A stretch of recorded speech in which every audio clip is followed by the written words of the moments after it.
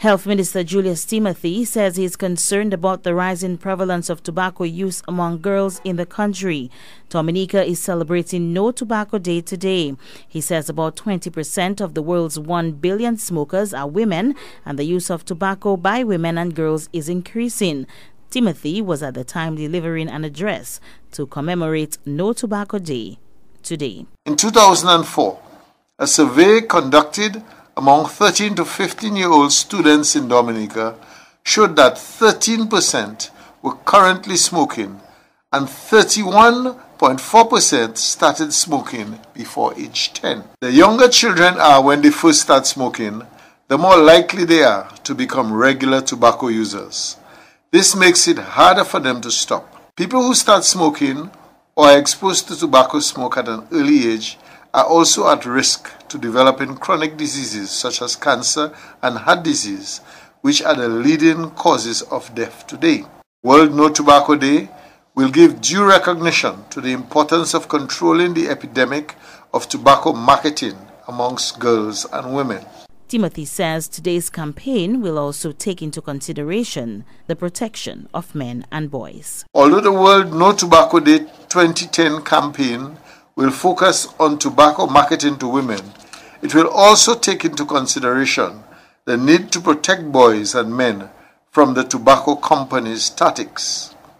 It is important that tobacco control policies recognize and take into account gender norms, differences, and responses to tobacco in order to reduce tobacco use and improve the health of men and women worldwide. What action then should be taken to protect women and girls and ultimately our future generation? Health Minister Julius Timothy. This year, the World Health Organization has selected the theme Gender and Tobacco with the emphasis on marketing to women. Minister responsible for Community Development, Social Services and Gender Affairs, Gloria Shillingford, says senior citizens in Dominica should not be denied an opportunity to contribute towards national development. Shillingford was speaking at the annual general meeting of the Dominica Council on Aging at the Fortune Hotel today. It is important to recognize that many senior citizens can still enjoy the social aspects of life, and so their organizations should encourage them to participate in activities such as backyard gardening, visiting other groups, attending social events such as concerts, becoming involved in church and community groups, and generally participating in community life. This will foster a sense of belonging which is critical to their happiness and well-being. Of course, those who are still active mentally and physically should not be denied the opportunity to continue contributing to national development if they desire to do so. They may wish to serve as mentors, teachers, facilitators, or simply to provide support for those who have succeeded them in leadership positions in their communities or in society on the whole. Minister responsible for Community Development, Social Services and Gender Affairs, Gloria Shillingford. Meantime, featured speaker at the AGM, Dr. Jared Grell, says about a third of the elderly are faced with the issue of emotional and psychological abuse. He says abuse of the elderly at the workplace is a growing concern. But there's a major issue which is of concern, I think, to most managers and worldwide, and this is a whole question of abuse of the elderly. There's psychological / emotional abuse. As you can see, about a third of the elderly have this as a major problem because the family and so haven't really been prepared, and people are so busy these days they don't have time to spend with their elderly. Featured speaker at the annual general meeting of the Dominica Council on Aging, Dr. Gerard Grell. Still in more news this lunchtime, Prime Minister Roosevelt Skerrit says the global financial crisis has taken its toll on the Dominican economy. He told reporters at the 4th one-day international game in Dominica held on Sunday that the global recession has affected the country in several ways. We have been affected by way of the fall in the exchange rate, particularly with regards to the U.S. in the first instance and now the euro. So we've been affected by the way. But because of our very strong fiscal policies, we have sort of weathered the storm a little better than some other persons would have done it.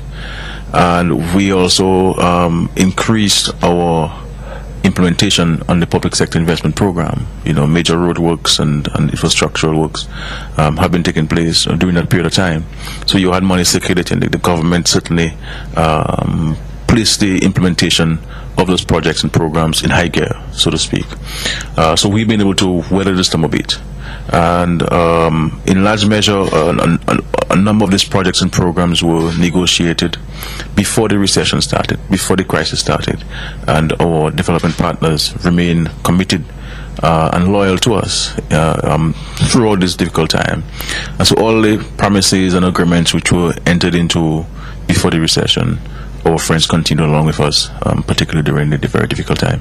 According to Prime Minister Skerrit, Dominica's ability to survive the global credit crunch is as a result of its diverse economy. We're not totally dependent on the service industry.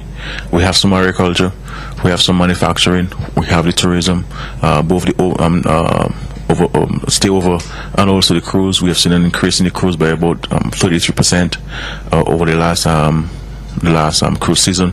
So it's a little bit more diverse than the other islands, and we can in large measure feed ourselves, though our import bill is a bit high because people's lifestyle have changed, the standard of living has improved, so they will certainly import much more.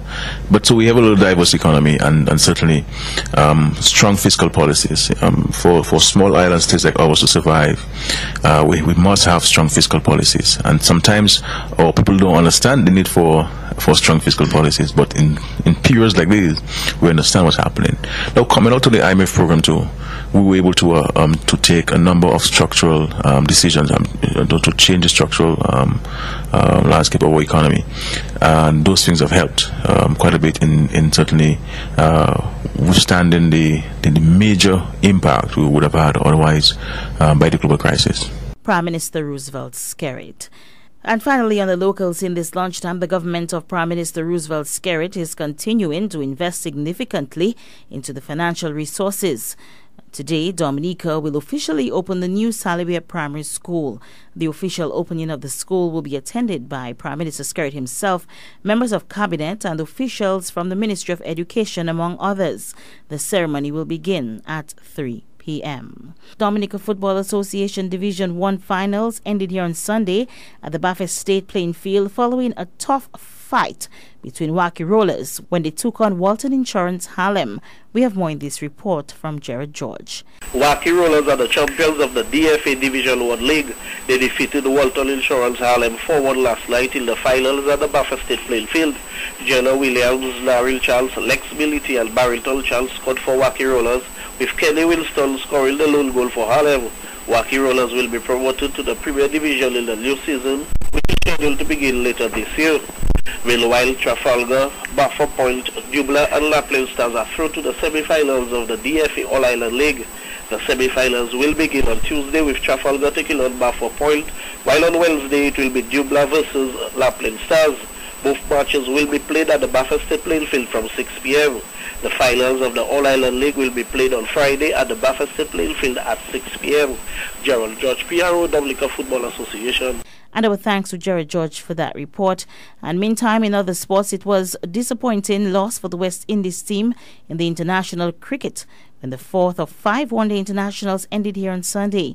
Team captain Christopher Gale told the presentation ceremony that it was very disappointing for his team. Sometimes we do well with the bat and then we turn up with the ball and do something totally different, and we can have mix-ups like what we had today in the outfield. So it's very disappointing and heartbreaking to the fans. Such a good turnout today, and you know, very pleasing for that. So, you know, thanks for the support, and, you know, like I said, you know, very disappointed in the end of the day. Gale says he's disappointed also in the performance of his fellow players. Well, to be honest with you, I'm very disappointed in a few players, you know, a few bowlers. When I ask them to do something, they can't actually do it, and, you know, so it doesn't make sense.